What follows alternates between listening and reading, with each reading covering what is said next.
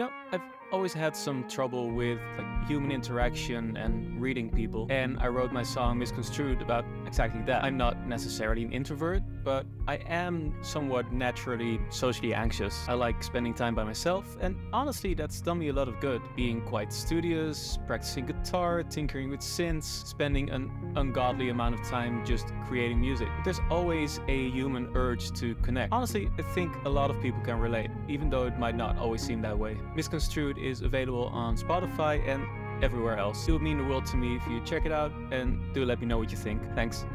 How could it be misconstrued? It's untrue. Just